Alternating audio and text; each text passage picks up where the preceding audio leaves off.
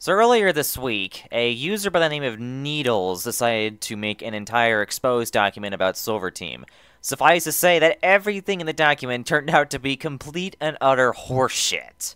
Needles was claiming that everybody in the group supported pedophilia, that everybody in the group was homophobic, that everyone in the group was racist, or whatever kind of phobe you want to say.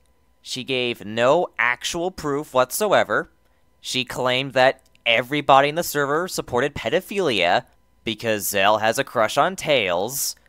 And no, I have not seen a single sexualized picture of Tails as a kid in Zell's timeline, or likes for that matter. So, that's even more false. So after Dylan Thomas made his video detailing the entire document, well, the document got some more flack. If you haven't watched that video, I will link it in the description below. But suffice to say, Dylan pointed out every single thing wrong with the document. The document uses faulty evidence, or things that have absolutely nothing to do with Silver Team, and it even uses things that have already been resolved. As in, drama that ended years ago. Or things that people knew about and didn't care about because at the end of the day, it was something that was very easy to take out of context, such as Zell's crush on Tails. Zell had even tried to get a hold of Needles, but what does she do? She blocks him, doesn't even let him explain. And then other people start calling up saying, hey, this is bullshit. I didn't do that, and I didn't do this. I regret this, I did regret that. And she blocks them.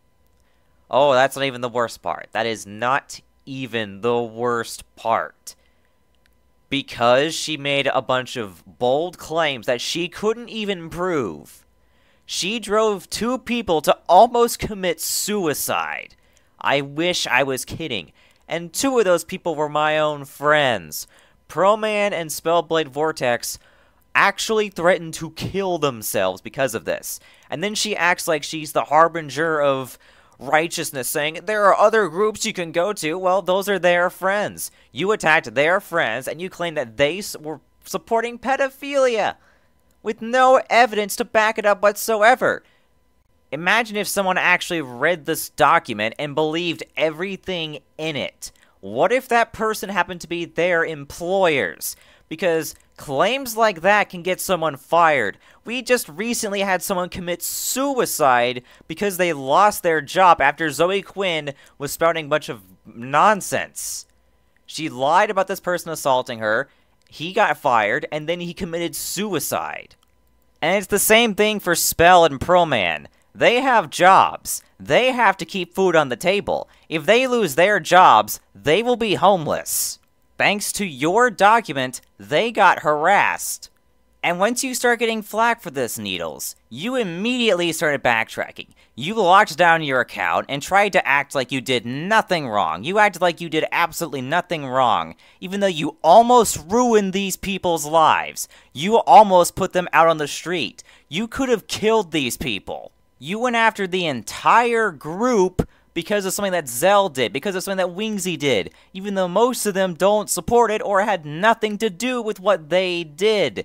You went after the group because it has a bad reputation, because it was an easy target, because you thought, oh, everyone hates this group, so if I call them out, I can become popular again. Everyone, look at me. I'm a righteous person.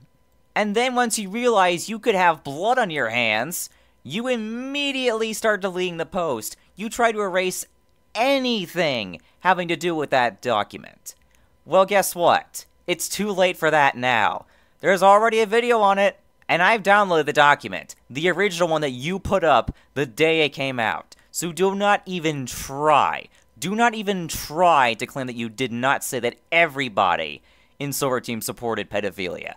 Do not try to claim that you're somehow morally right, or that the only thing you wanted was attention. You weren't doing it for any moral reason, you were doing it for attention. You're very damn lucky Pro-Man was willing to forgive you for all this shit. If this was anybody else, and I mean anybody else, they would sue your sorry ass for everything that you're worth.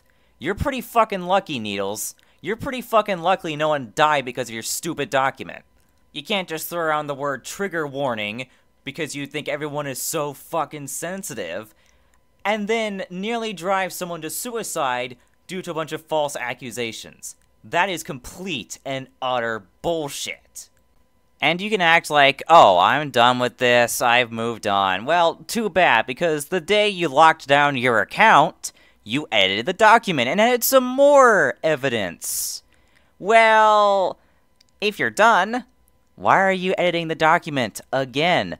Not only that, but it's going to be pretty hard for people to actually see the evidence you've just brought forward.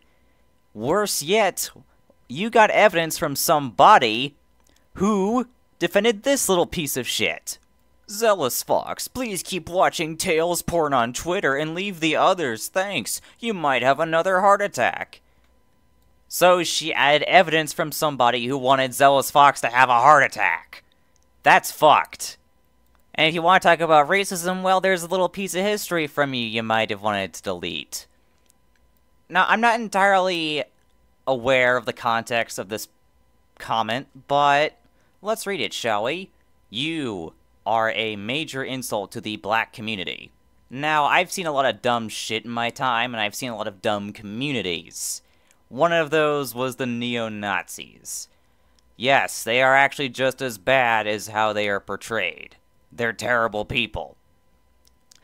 So, whenever you see somebody talking out against them, one of the things they will say is, "You're a race traitor," which is a phrase that they use to basically try and strong-arm people into thinking that, oh, this person hates white people, and he's racist against white people, and he supports white genocide, even though, no, they don't.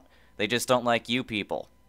And the context with Needles is that it's being used in a similar manner from what I can tell.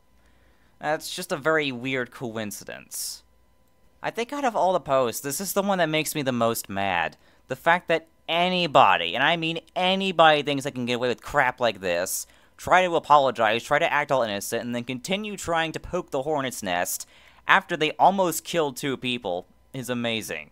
It's amazing that somebody can actually be this malicious. It's amazing that someone can actually be this desperate for attention that they will ruin someone's life. That is impressive. And even Cisco, who has been on terrible terms with Silver Team, stepped in to defend these guys. Even Cisco. It's just another case of call-out culture backfiring. It's another case of call-out culture being utterly destructive in every sense of the word. Thank God this has ended, because this bullshit needs to stop.